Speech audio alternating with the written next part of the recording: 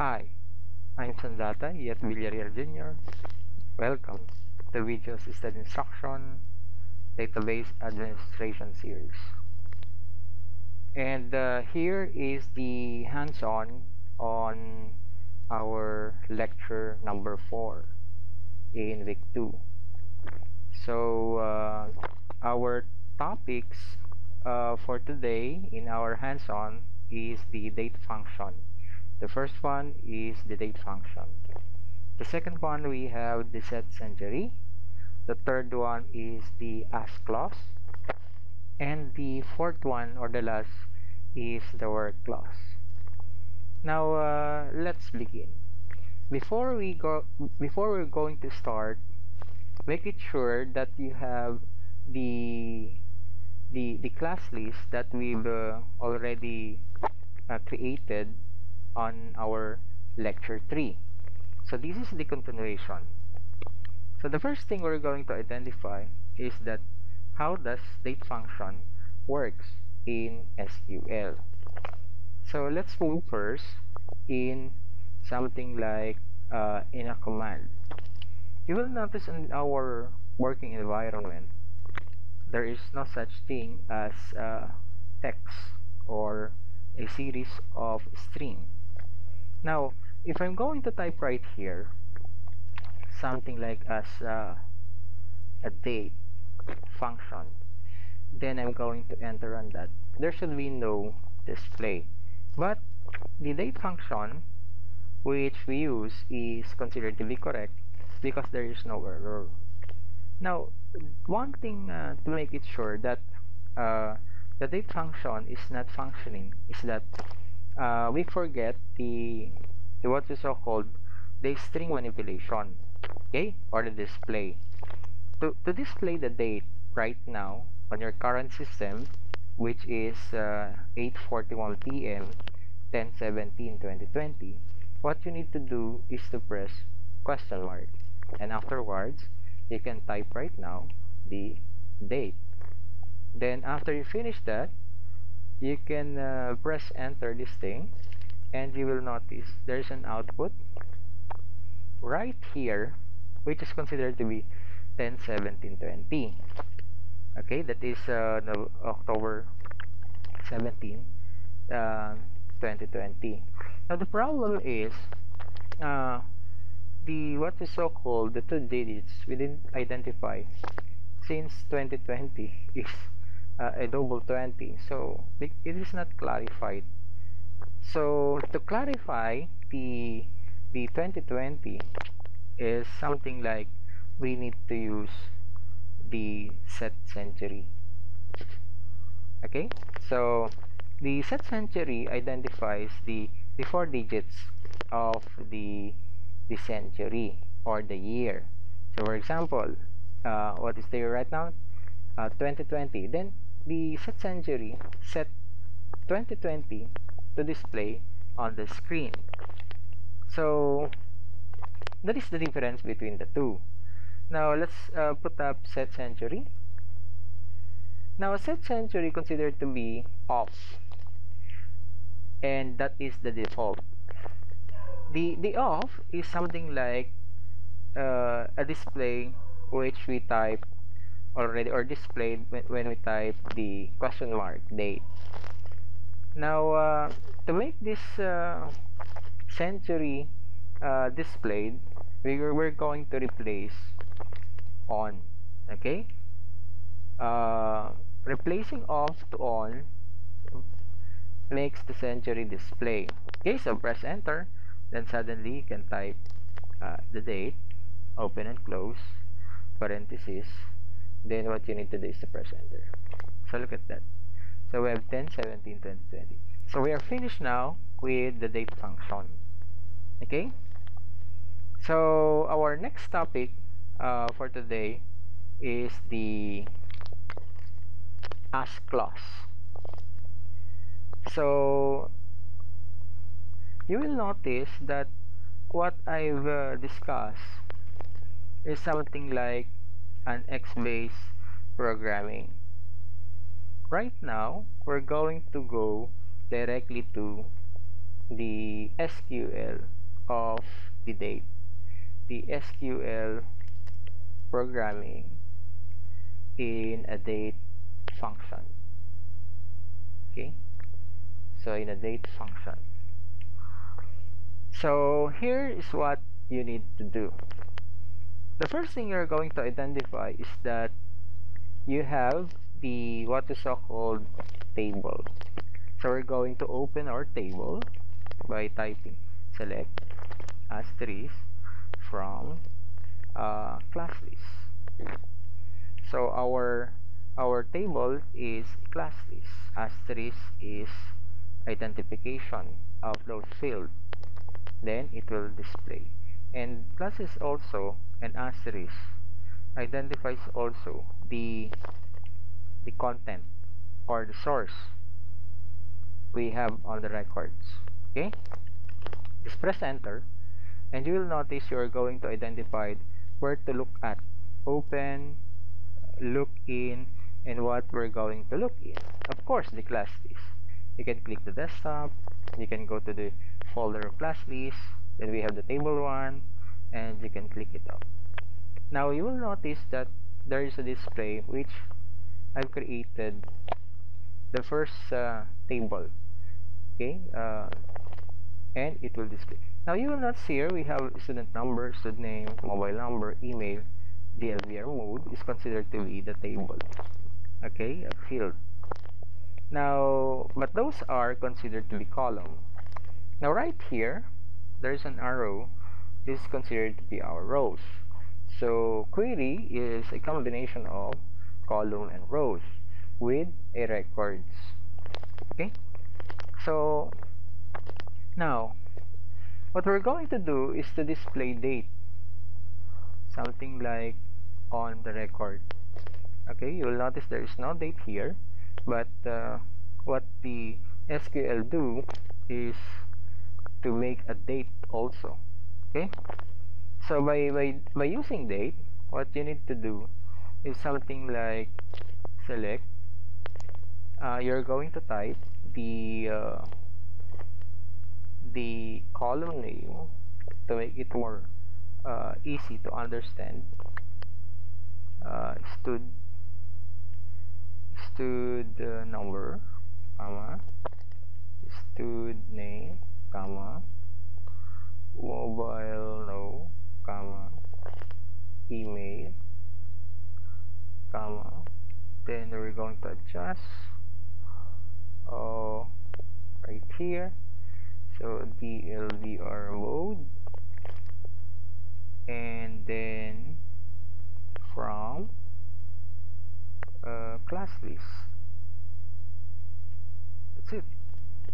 So this is what you call this distributed, identifying and distributed of the distributed part of the asterisk. So just press enter, table 1, click OK, and it's the same.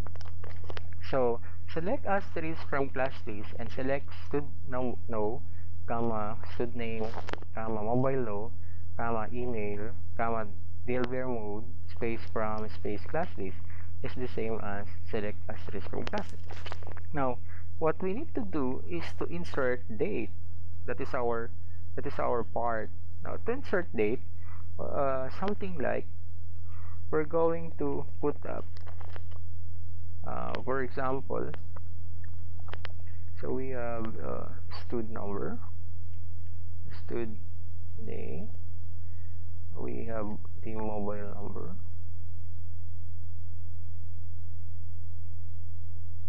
email, the LVR mode, comma, then we can put up the date function. That's it. Okay, so date function from class list. So we are finished with this. Then what we need to do is to press enter. Then you're going to select the table, click OK, and there is what you call date right now, 10/17/2020. Why it is 10/17/2020? Because it is our system date. The SQL get the date right here on the computer and put it in the query we have right now in a column named exp underscore.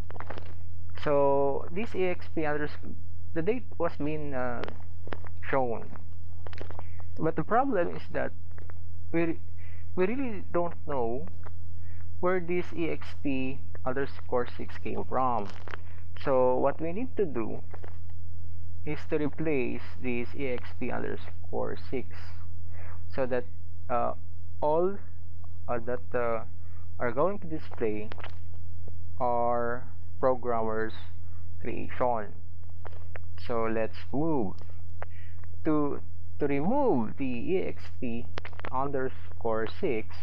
So we have here on our topic is something like we're going to use the as clause. Okay, so we're going to use the as clause. Now to make that kind of code, so what you need to do is something like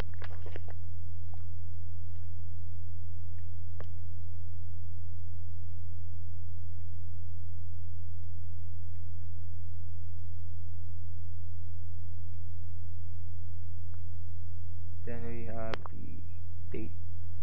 Okay, so right here after the date function, what you need to do is to type as.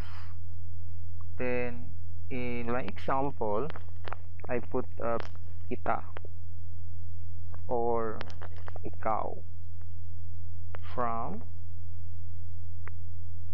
class list. That's it. So you will notice there's another clause here as ikaw, which I inserted after the date function. So let's check out if the exp underscore 6 has been replaced. So press enter, go to the table and click OK. That's it. Look at that. So the column name was been replaced by ikaw using the as clause. Okay, our last topic for today is about the where clause. Okay, so the where clause is something like specifying selection criteria. Again, specifying selection criteria. So we're going to select primarily on our record so that it could be something like similar. Selection is you're going to look out for something and it should be similar because you are selecting of what you needed.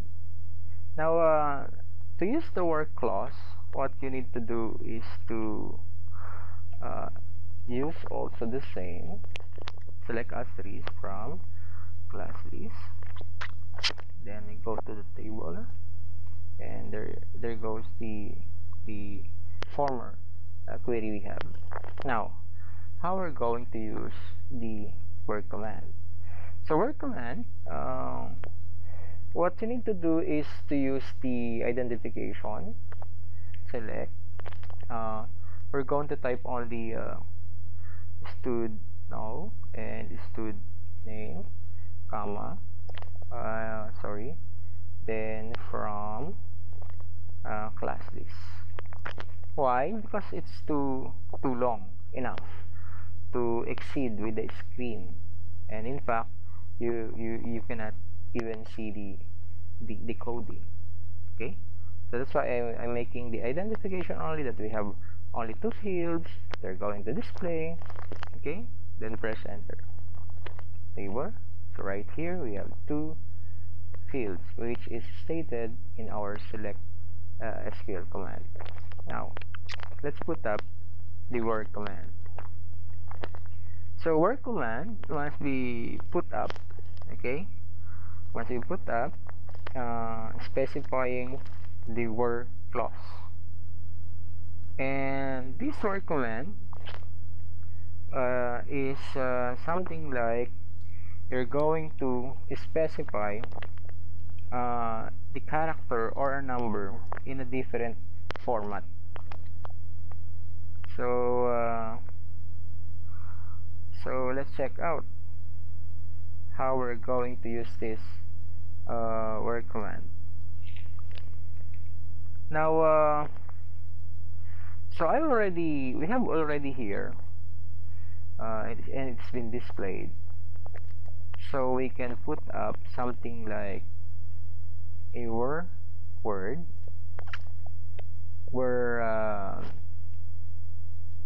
stud name is equals to double quote Villarreal double quote. Now, to make sure that the SQL coding is considered to be accurate, I'm going to make this record first a non-capital letter. Okay, so Villarreal, we have Villarreal here, and this is lowercase, and we have here uppercase, so that we can check if word command is working with the case sensitivity of the records. Okay, press enter. Table 1. Look at that. There is no display. Why? Because there is no lowercase Villarreal. But if we're going to replace this to a capital letter, which is recorded in the table, so it needs to be displayed. Press enter, double click, there it goes. So word command is something like a selection or specifying selection or a criteria or criterion of a record. Okay, so that is all for today's lecture in hands-on. Hoping you learn something new, and don't forget to subscribe and ring my bell so that every video that I'm going to upload, you will be giving something like a remarks. Okay, thank you very much. That's all.